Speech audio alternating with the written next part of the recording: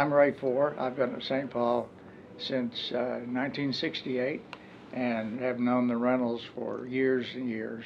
So tonight we've been talking to Carter and Marilyn Reynolds about their many years at St. Paul and their great experiences. I'm Betty Jo Ford, and I also have been at St. Paul since 1968 and have really enjoyed knowing and being with the Reynolds, so this has been an opportunity to interview them. I'm Marilyn Neblett Reynolds, and I have been in St. Paul since 1927. My name is Carter Reynolds, and I was born into the church in 1926. However, I haven't gone here all that time. We lived in Maine for 2 years and in Houston, Texas for 15. But other than that, we've been here all that time. So as you were growing up then, as children in the church, Yes. is that how your faith was developed, with the church and with home? Well, it's We about it. walked to church. Yeah, we walked to I church, lived on Rutherford. He lived on Deer Park. Deer Park.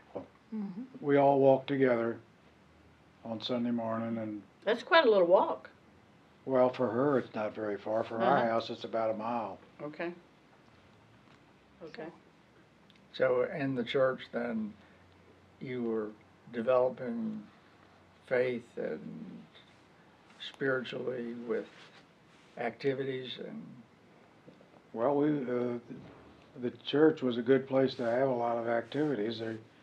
We used to roller skate down in the social hall. Well, of course, there wasn't any rug there then. So now you walk in the social hall. Now we walk in the 2 social miles hall. a day. And then later on came the Boy Scouts, and after that, We had Bible study, Bible Yeah. school. there was, oh yeah, the NYF was good because NYF was there wasn't really any good. television back in those days to speak of. So they had a Girl Scouts. I had big Girl time Scouts. on Sunday night. so this was not just your spiritual home, but your social home also. That's right. Was good. the only social home we had. That's, About. yeah. The thing of it is, whenever we go to any place, Carter has worked all over the world, and I go with him as much as I can. And we always go to a church and find our friends. That's where we find our friends. So who do you think were some of the people, I assume your parents were very influential in your spiritual development. Are there others that you would mention? Yeah. Mrs. Fowler was She was the nursery school or kindergarten age teacher. children. And let's see. Mr. Grubbs. Oh yeah, Mr. Grubbs, Um, LOA. So were you in class with him Mhm. in the LOA? Mhm.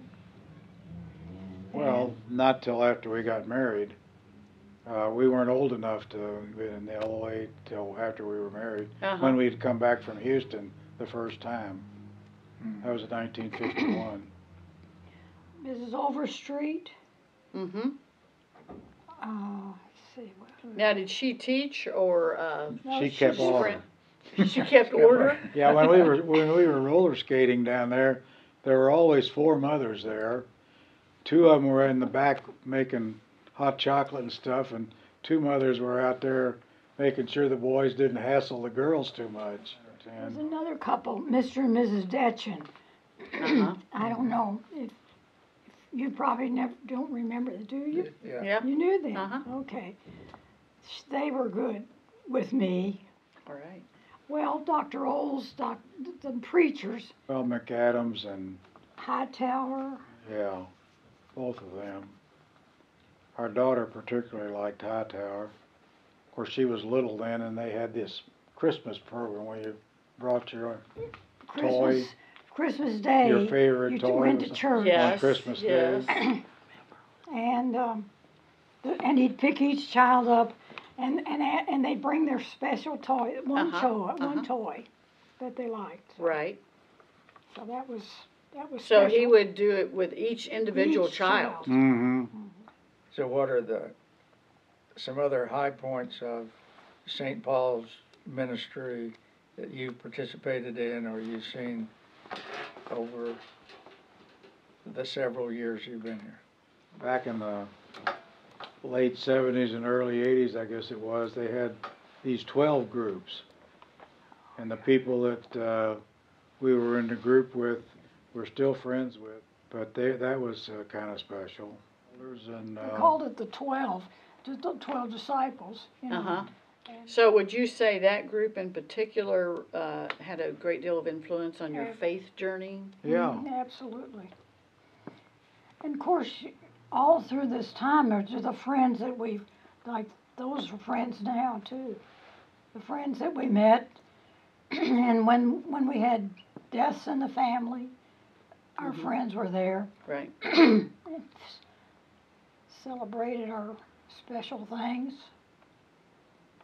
Good thing about St. Paul is they serve the area. They have AA and they have Well, they do a lot of things. seniors. They have the daycare and all the good things. And if they didn't use the building, it would be empty. Mm-hmm. This is home. We're here every day. That's right. Anytime we can help, we'll be glad to.